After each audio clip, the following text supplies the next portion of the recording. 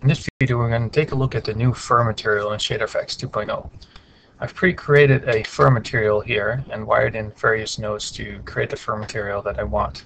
We'll go into this in more detail in another video, but the basics is that we have a fur color map, which is this tiger pelt here, and we have a fur alpha map, which determines the density and the placement of the fur.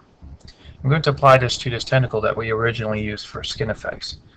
So I'm going to select the tentacle and I'm going to select the fur material. I'm going to Tools, Assign Material to Selection. When we start off, the tentacle is completely black and we're seeing no fur, and that's because we haven't applied any UVs to this tentacle yet. So I'm going to go out of expert mode, and underneath the skin modifier I'm going to apply simple UV map.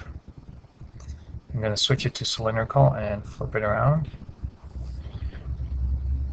And now if we zoom in on the tentacle, we can see that we see the fur show up on the tentacle.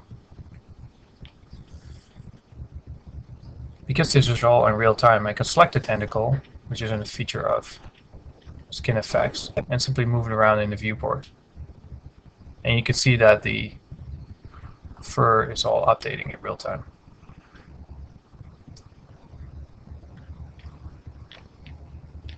We have many settings that we can adjust for this material. If I open up the Max Material Editor, and I've got the fur material loaded here, you can see we have a number of steps which allows me to control the accuracy of the fur. The more steps, the more expensive. We have things such as gravity, so I can have the fur bend down more, as you can see. We have different colors of the fur, color of the model itself. We've got the UV scale, which allows me to adjust the density of the fur. So if I set this to 0.5, you see we get a lot less fur. If I set to 2, we get a lot more fur.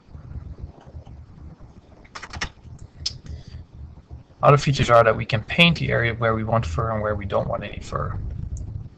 Again, if I go into the Modify panel, and underneath the Skin modifier, I add a UV Paint modifier, or a Vertex Paint modifier. We switch it to a black color.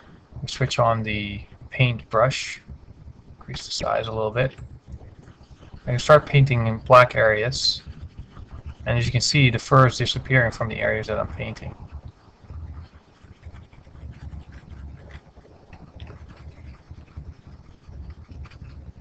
So this is a very interactive way of determining where fur is placed. You start with an overall fur placement bitmap, and then you paint areas where you don't want any fur, or make the fur shorter. So let's take a look at 2 more examples of fur. I'll open up another file.